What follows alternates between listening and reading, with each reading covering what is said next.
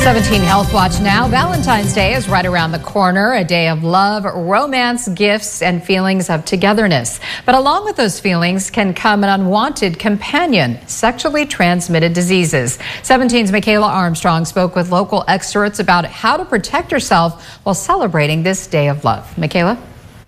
Tammy, according to the experts, when you're celebrating Valentine's Day, consider adding getting tested to the list.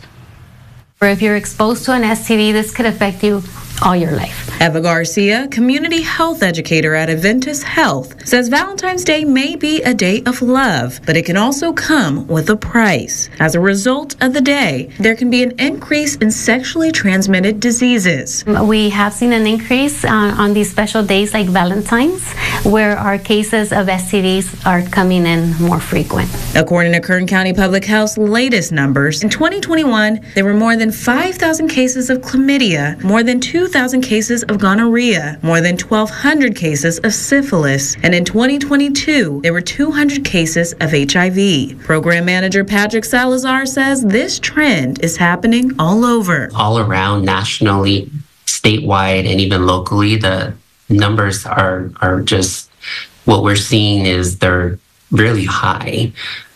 So it's a trend that we're seeing all around. According to Garcia, some of the most affected groups are women, African Americans, and Latinos, and a rapidly growing population of youth. She says changing the stigma around sexual health could help. It's important to teach our children at a young age and talk about your body parts, about your sexuality, because eventually once they reach their teen years, they need to be open with you. And if you have that communication early on, it helps them communicate that information to you. Garcia says the best gift is getting tested and putting your health first this Valentine's. If you think you're at risk, come and see us. We are here to talk to you regarding STDs.